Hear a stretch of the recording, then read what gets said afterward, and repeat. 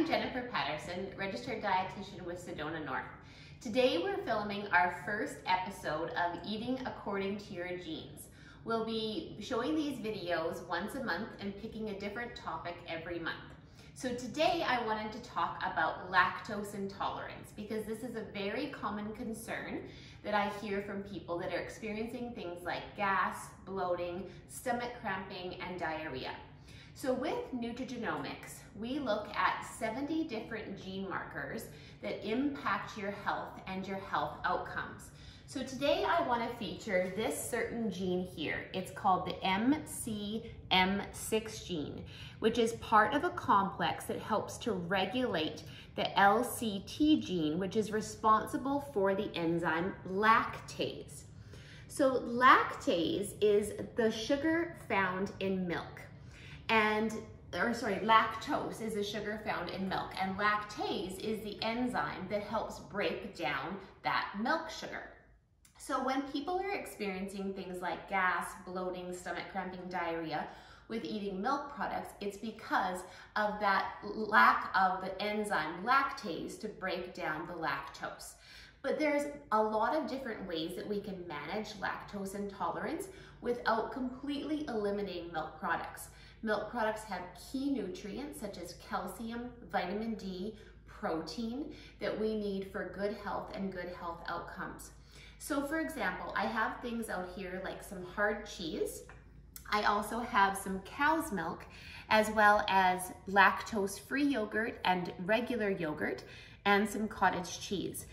So people with lactose intolerance can often get away with having smaller amounts of lactose producing foods.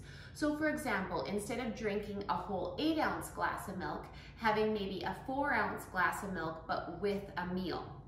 Hard cheese is often more tolerated with someone with lactose intolerance versus something like a glass of milk or ice cream.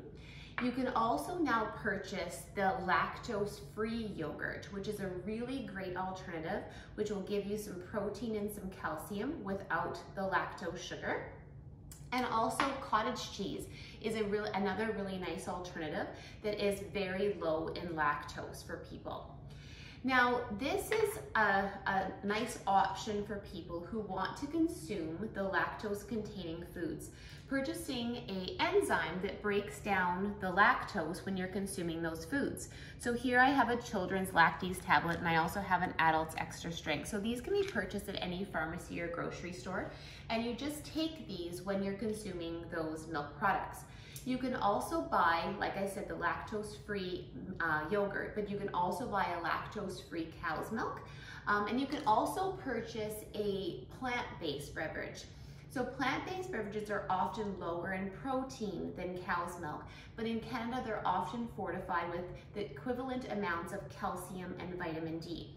We don't recommend the plant-based beverages for children less than 2 years of age, but for adults that are including a wide variety of foods and protein sources in their diet, that's a perfectly acceptable alternative. And of course, we do recommend the unsweetened varieties of those most often. So supplements, again, I get this question often with people that are having lactose intolerance. So do I need to take a calcium and vitamin D supplement? This is very individualized depending on the types of milk products and how much you can consume. Also dependent on your risk level of vitamin and mineral deficiencies. And this is also something that we test for in the nutrigenomics report, is elevated risk factors for a variety of types of vitamins and minerals. And the one here related to the milk products is your calcium and your vitamin D. So here you can see an example where someone was elevated risk factor for low vitamin D, and someone that was an elevated risk factor for a low calcium level. So this is all great information when we're planning meals and planning a personalized diet approach for someone. So today I'm just going to put together a really simple snack that is very low in lactose, but a great source of calcium as well as protein for someone. So this is just a lactose-free yogurt, and you can buy the plain lactose-free yogurt. You can also buy the vanilla or the fruit flavored ones. They're going to be a little bit higher in sugar.